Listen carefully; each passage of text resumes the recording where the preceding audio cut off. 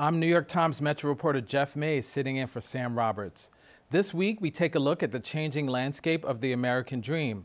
A New York Times real estate reporter investigated the pressures first-time homebuyers now face as larger investors have moved in. But first, New York City's ongoing migrant crisis. The Biden administration has finally responded to New York Democrat calls for migrant work permits, and the housing battle has moved to Brooklyn. Mayor Adams' plan to shelter asylum seekers at Floyd Bennett Field has met resistance from local lawmakers. Fellow Times Metro Desk reporter Nick Fandos is following and filing the stories and joins us now. Welcome, Nick. Thanks for joining us. Always good to be with you, Jeff. So President Biden extended TPS status to Venezuelans. What did Secretary Mayorkas give for the reasons for that decision? Yeah, so this was a pretty surprising announcement Wednesday night, just as the president was leaving New York City, actually, where he'd been all week for the United Nations General Assembly and had been criticized for not saying anything about the migrant crisis. It turns out his administration and the Homeland Security Department were preparing to extend this designation, and it's going to affect something like 470,000 Venezuelans who are already in this country and were here prior to July 31st. And what it means is that for the Homeland Security Secretary said that for the next 18 months, they will be protected from deportation and they will be allowed to seek legal work authorization much faster than they would if they were just seeking asylum under the regular asylum policies. This is done because the department considers Venezuela an unsafe place for them to return home to. And so this is a pretty big action that will affect the situation here in New York City, and the Democrats have been pushing for, literally for months. Yeah, tell me about that. I know this wasn't necessarily expected. Mayor Adams did not meet with President Biden while he was in the city, but Governor Hochul did. Tell me a little bit about that lobbying effort, because Mayor Adams has been very critical of President Biden, right? Yeah, that's right. I mean, this has been a real outside-inside game for months now. The mayor has been kind of the bullhorn, holding rallies, press conferences, really blasting the Biden administration for not doing more to help New York City in a variety of ways. And temporary protected status, as this is called, for Venezuelans was one of the big asks from Adams and other Democrats, because it will allow a large number of people who the city is caring for right now to go get jobs, make money, and get out of the shelters. So Adams was stating this very publicly in pretty drastic language and saying Biden, was leaving New York City basically to falter and buckle under this. But the governor and members of Congress, including Senator Chuck Schumer and Representative Hakeem Jeffries, who are the top party leaders in the House and Senate for the Democrats, as you know, and both Brooklynites, we're also working pretty aggressively behind the scenes to put pressure on the president. Basically, every immigrant advocacy group was calling for this as well on humanitarian grounds. So there was quite a lot of pressure being exerted on the president by his own party, some of it just for good governance reasons, some of it for humanitarian reasons, some of it for political reasons. Democrats are fearful if they don't solve this problem and reduce the burden on places like New York City, this could really hurt them next year at the polls. Yeah, talk about the burden on New York City. Mayor Adams has made some projections on how this is affecting the city, both financially in terms of the city operation. What are we seeing in terms of the effects of the over 100,000 migrants who are here? Yeah, so the numbers are a little bit of a moving target, but as of right now, the city says that it has something like 60,000 migrants in its shelter system. New York, as you know, has a unique mandate to provide shelter to anybody who's homeless in the city, and that has been interpreted to include immigrants so far. There are substantial numbers of migrant children who are in New York City public schools. The city's providing legal services and healthcare as well. The mayor says that all of this not only is becoming a space issue where to actually house and help accommodate these people, but a big financial issue as well. Again, the numbers are a little bit of a moving target here, but the mayor said this could cost the city up to $12 billion over the next several years. The state's already allocated $1.5 billion, I think, just this fiscal year. The federal government has put up some money, though not nearly as much as leaders here want. And the mayor is saying those costs may require budget cuts. Now it's a little bit more complicated picture that he's letting on because of the city's underlying financial condition. But suffice it to say, Jeff, I mean, this is a very expensive and complicated undertaking that the city feels like, it just can't shoulder on its own indefinitely. The mayor made some controversial comments recently where he talked about how this crisis could potentially destroy New York City as we know it. What has been the response to that? Is that accurate? Do his fellow Democrats agree with those comments?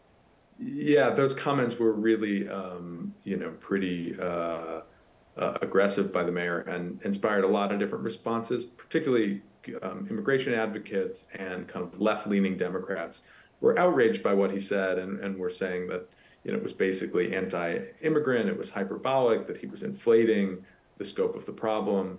Privately more moderate Democrats think this isn't so helpful. They point out Republicans are going around, quoting the mayor left and right now to basically say, look, the Biden administration has created this huge problem that Democrats can't solve.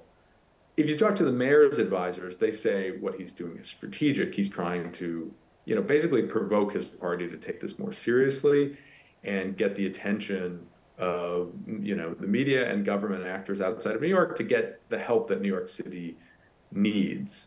They're going to claim probably that TPS getting this designation is in fact the product of that kind of a pressure campaign, that it's working. I think it's too early, obviously, to know the results of that strategy versus another.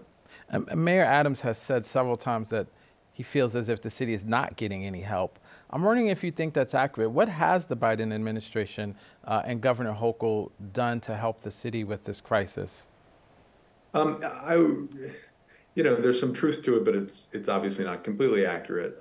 The state has helped with substantial resources. I mentioned the $1.5 billion that's been allocated so far. The mayor has been working pretty closely with the governor for his requests from Washington, and the state is providing National Guard, building intake centers for migrants itself, and footing the cost for others the city is operating.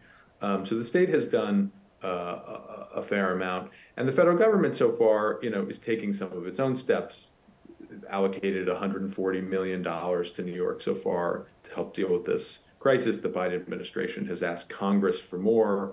The Biden administration has sent folks onto the ground here in New York to try and help identify people who actually may already be work eligible but don't realize it or haven't done the paperwork. They estimate there could be thousands of migrants here that if they could just work their way through the paperwork in the system could actually be working right now, but the city has not helped. So there's been a range of steps like that and some more kind of bureaucratic efforts to try and speed up the processing of different administrative things that have to happen to get people to work. I mean, one of the solutions that Mayor Adams and Governor Hochul have come up with is the use of Floyd Bennett Field to house this sort of influx of migrants.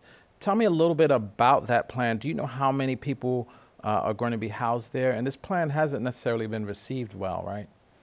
Yeah, so this is another good example of the federal government's involvement. Floyd Bennett Field is technically on federal land. It's a former airport, airfield. Now it's a parkland, federal parkland. So the feds negotiated for months with the city and state to work out this contract, which was finalized last week. The city and the state's going to be footing a lot or most of the bill. Plans to build some temporary structures there to house, at least at first, something like 2,000, potentially 2,000 migrants. Now, city officials have suggested at various points there might be the infrastructure to house several thousand more people there, though it's unclear if they're going to go down that road, in part because there's been a lot of political pushback on this site and on others by Republicans, but also some local Democratic representatives who have raised various concerns, from environmental concerns about that particular site. It's potentially flood prone, but also the impact that, putting 2,000 people plus additional workers, housing them in that area will have on, local emergency services, things like that. Now, Mayor Adams counters that this is actually one of the least intrusive places to put migrants in the city. It's physically separated, in Southeast Brooklyn on Jamaica Bay from a lot of neighborhoods. But nevertheless, there's been pretty fierce opposition, which came to a head this week in a lawsuit from a dozen elected officials, including a Republican congresswoman and 4 Democratic officials in the city, suing to try and stop this site from opening. So we'll obviously be watching that play out in the courts. And one of those was Nicole Maliotakis as well. She's also introduced legislation related to this. Can you tell us a little bit more about that? Yeah, that's right. So she's kind of taking, both approaches, trying in the courts, but also introduced bills that would prevent basically the construction of migrant shelters on military bases or other federal land. There's several sites in the city and her district on Staten Island and Brooklyn that she's targeting. I don't think those bills really have a chance of going anywhere. They're not gonna. They may pass the Republican House as a kind of messaging exercise, but I don't see Senator Schumer being willing to take them up in the Senate and or President Biden if they were somehow to pass their signing them into law. But they are part of a very concerted effort by Representative Maliotakis to try and oppose the way the city is dealing with this crisis at almost every turn. Yeah, tell us big picture. We see the Republican Congresswoman involved, Mayor Adams, President Biden. What effect do you think this crisis is going to have on New York's political landscape as we look forward? Yeah, I mean, it's a question that I've been writing. I think could end up determining control of the House of Representatives because there are so many important swing districts here in New York.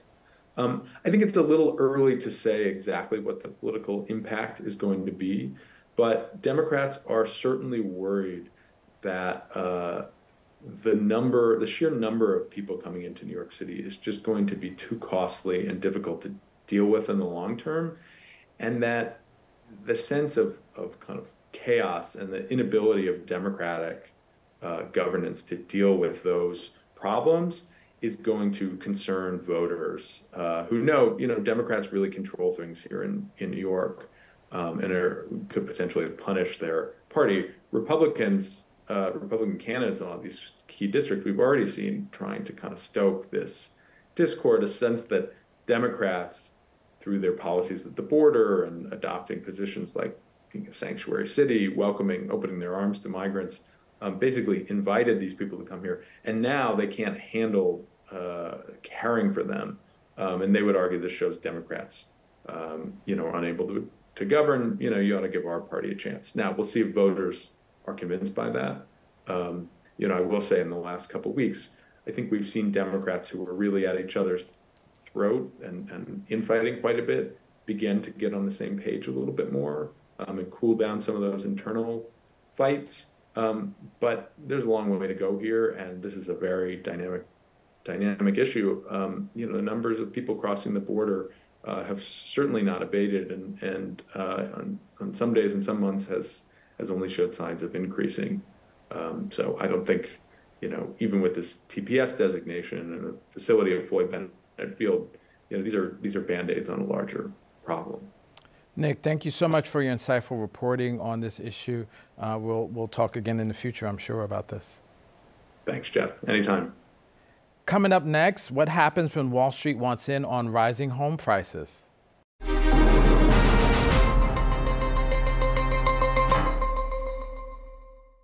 Ever since soldiers returned en masse from the Second World War, the act of buying a home has been a path for many Americans seeking financial stability and eventually a comfortable retirement. But increasingly, this part of the American dream has become more and more out of reach as large investors muscle out first-time home buyers.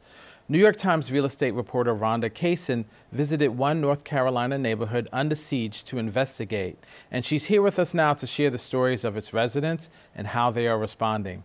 Thanks for joining us, Ronda. Thank you for having me. And so you did a lot of research. You focused in on one area, and you landed on a place called Bradfield Farms, right? Tell us about that. So basically, Ella Kose, a data reporter on the business desk, and I decided to look at a lot of housing data in the country. And we saw a trend that was happening in certain markets, particularly Sunbelt markets, markets where homes were actually more affordable. And so Charlotte was one of those markets. But then when we look closer into Charlotte, we saw this pattern where it wasn't that Charlotte, 17% of home purchases in 21 and 22 were to investors.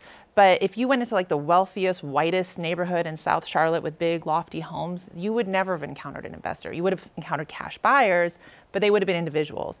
But if you went into areas in North and East Charlotte, you could have upward of 80% of the cash purchasers were to investors. And those neighborhoods tended to have larger Black and brown populations. They tended to have more affordable homes. So we found, one community that we saw as representative of this trend. And this one was called Bradfield Farms. It's about 35 years old. It has about 1,000 homes. It has a large Latino and Black population. Just a few years ago, you could have bought a 3-family house with a nice yard for like $160,000, $150,000. In 21 and 22, there was basically Wall Street-backed investors went on this feeding frenzy. They bought 50% of the homes in the community sold to them. On one block, every house that sold in a period of 2 years, except for one, sold to a Wall Street investor. And they turned all of those homes into single-family rentals. Wow, so this is affecting Black and Latino neighborhoods. What are some of the downsides to renting as opposed to being able to have access to a first-time home? Well, look, renting, the single-family rental companies and many of the renters will argue that this gives them an opportunity to rent a single-family home. You don't have the responsibility of a mortgage. You don't have to come up with a down payment. And you don't have to be in a multifamily home. You can have a yard, you can have a dog in the yard. So there's some benefits. But large investors tend to raise rents faster than smaller mom and pop investors. The tenants I talked to said their rents went up substantially, like 12, 15% year over year. They said the landlords were slow to make repairs. There also is a larger issue, which is that a city like Charlotte is a city where people do ultimately want to own homes. And the way into ownership for many people is that first starter home, or what used to be called a starter home. And if those homes are removed from the market, you lose access to that. And what you lose access to is generational wealth. Because yes, you may have to come up with a lot of money up front, but your mortgage stays steady for the life of the loan. And at the end of that, you have equity, even if you don't do anything to your house. And that is is like most Americans' primary source of wealth building. And it what sets you up for retirement. It sets you up for the end of your life. You can pass it on to your heirs. And so you lose that. And also Black and Latino households are less likely to own homes than white households. So taking those homes has a larger impact. So this feels like a racial equity issue. It's reminiscent of the subprime mortgage crisis from 2007, 2008, where we also saw a large number of Black Latino homeowners affected and losing their homes, right? Right. Well, Wall Street got into the single-family rental business in the wake of the 2008. So, 2008 happens. There's this mass foreclosure crisis, and a lot of Wall Street firms see an opportunity to buy on the cheap, and they buy up a lot of these foreclosed properties, and they get into the single-family rental market. So up until 2008, this was really like a small mom and pop thing. It wasn't like multifamily homes, which were largely owned by corporations. So they started this process in 2008, and now, as the years went on, they have now moved into markets that weren't necessarily affected by subprime mortgage crisis. And what I found interesting in your story was there appeared to be like some bias against renters, right? The homeowners in those communities were wary of renters coming in. Right. And I think the homeowners felt mixed feelings. You would ask them, and some of them say, look, I don't have a problem with the renters. I have a problem with the landlords, that the yards aren't maintained, that grass is overgrown, that there's siding isn't cleaned. Whether that's true or not is hard to prove. Is that a rental? But you dig deeper and there is some class resentment. I was on a Facebook group for a while that was a Bradfield Farms Facebook group, and they're blaming homeowners are blaming renters for trash left on the curb, for furniture left on the curb, for feelings of rising crime, even though there actually was no evidence of crime rising. A lot of homeowners I talked to described like teenagers running wild in the street. Well, are those renters or are those owners? They don't really know. And when I looked at crime data for the community, crime actually had gone down during that time, not up. So there's no actual proof that renters sort of decrease the value of There's properties. some research that's been done that says that in communities where there's an increase in single family rentals, home prices fall. So there is some evidence of that. Whether they don't maintain their properties or not, there hasn't been as much research on that. But to counter that, researchers will say it actually provides more access to a community because it makes it more affordable, it makes it more diverse, it encourages more people to move into a community. So there may be some benefit too. Did we see this trend increasing during the pandemic? How did the pandemic affect this process? Well, I think these companies continued to buy, and what happened though is that they may have been buying at the same level or increasing their purchases, but it was coming at a time where there was this frenzied American push for home ownership because interest rates were so low. So individual buyers were trying to buy because interest rates were at historic lows, and so was Wall Street because they also were taking advantage of those low interest rates. And so everybody's competing for these same homes. And so if you're in this frenzied market and you're out competed by all cash, these companies would call homeowners, they would text them, call them, email them, offer to buy their homes in cash, sight unseen, no inspection. They didn't even have to stage the house. And so as an individual, how can you possibly compete with that? So that is, I think, why buyers were particularly aware of it during the pandemic, because they just couldn't compete and couldn't break in. Now, you crunched the numbers to find this specific neighborhood. I'm wondering, are investors doing the same thing? Are they using artificial intelligence or other means to find the areas that would work for this strategy?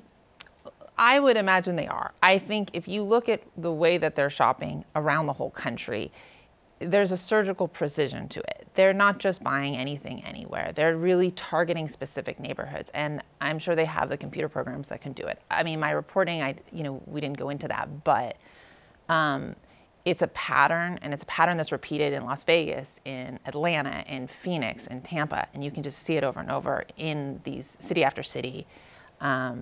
And single family rental organizations will say, look, large corporations only own 3.8% of all the single family rentals. But that's not exactly true, because that's a nationwide number. But in Charlotte, it's 20%. In Atlanta, it's 28%. So they've targeted these cities and markets where home prices are more affordable. And this is happening across the country, right? Right. What about in sort of major metro areas like New York City, for example? They've been less active, and because home prices are really high, so there's less profit to be made. However, my colleagues at times have reported on private equity buying multifamily homes in New York City. And so that's a newer trend to watch, and is just getting started. And so, it remains to be seen what will come of that. I mean, it feels like there's a baked in sort of racial element here, because if they are not focusing on higher priced homes, which are mainly owned by non-black Latino people, but they are focusing on homes that are, mid-priced homes that are owned by blacks and Latinos, that seems like there's this sort of baked in racial element there. Certainly. Yeah. I mean, it may not be the intent, but it's the effect. And it makes it even harder for Black and Latino families to break into ownership when they already have a lot going against them to get there. How do you think this is going to affect generationally? We already know, millennials and others feel like they are priced out of the market. How is this going to affect people who eventually want to own homes? And subsequently, how will it affect people who are retiring and maybe want to sell their homes? Well, I think if we start with the people who are retiring and want to sell, it's not so bad, because it's another market to sell. But I think that, home prices have gone up 40%, and went up 40% between 2020 and 2022, which is the highest increase in U.S. history. So it's really hard to buy a home. And right now it's incredibly hard because interest rates are the highest they've been in 21 years. And prices haven't come down. In fact, in Charlotte, they went up. In a lot of markets, they've continued to go up. So I think it's just another barrier to breaking into ownership. And it's another piece of a puzzle of wealth building that a lot of families are going to be missing out on.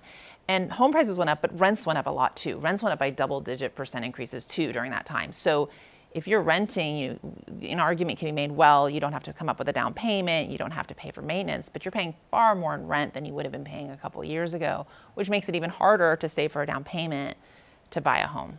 Now you write the Ask the Real Estate column I as did well. for 10 years. Did, I have okay. not anymore. So, but you had a chance over that period to talk to a lot of homeowners, Yes. renters. I'm wondering is there any effect on the fact that the homes are becoming seemingly much more of a financial instrument of Wall Street? There's always been this sort of push of the American dream, owning your home, right, passing on generational wealth. I mean, is there a mood change among buyers? And well, I've talked to a lot of younger buyers and for a lot of feature stories and for Ask Real Estate, and I think there's a sadness and there's a frustration of feeling locked out and feeling that these are like milestones in life. And maybe you grew up in a home that was owned and you may be facing a feeling that you won't be able to afford a home and trying to break into markets where, in San Francisco, the median home price, in Los Angeles, the median home price is over $1 million.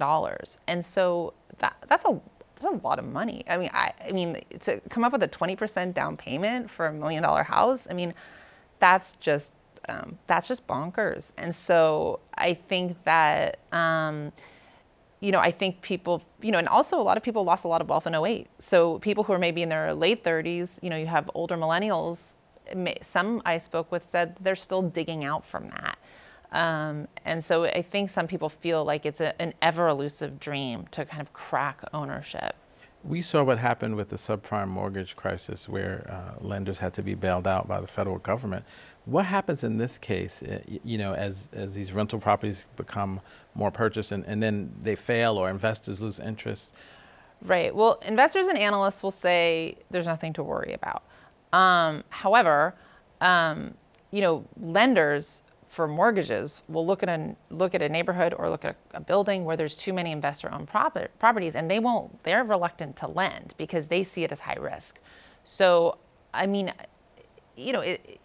it's a risk if if a series of Wall Street investors own 30% of all the homes in Bradfield Farms, or at this point maybe they own around 23%. It's a little hard to quite pin it down. If they pull out relatively quickly of that community, and then multiple communities, and you put that throughout Charlotte, you could see a problem that arises. But right now, the argument is these companies have big pockets. They have huge Wall Street dollars. They've got, among their investors is, Vanguard and our pension funds. And, so they'll say, well, they're very stable and they're not going anywhere. But as we know from '08, stability is questionable. Wow. Ronda, thanks so much for joining us and talking about this important issue. Thank you for having me. That's it for today's show. I'm Jeff Mays, filling in for Sam Roberts. Join us again next week on CUNY TV.